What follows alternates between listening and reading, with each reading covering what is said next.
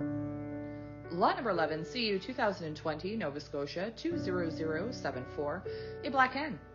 An original Dave Ottaway, a one loft race super racer, winner of first Dutch Touch one loft race 2020, flying a distance of 547 kilometers.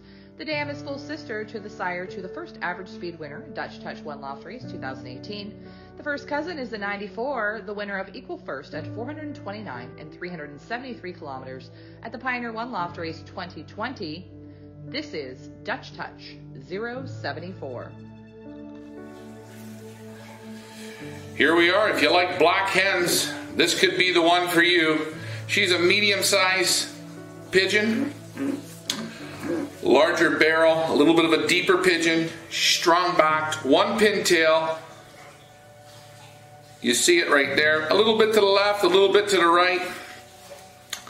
Bigger, deeper pigeon, a little bit more pigeon here to work with, but good muscle. Medium strong in the forearm. Let's check the wing out.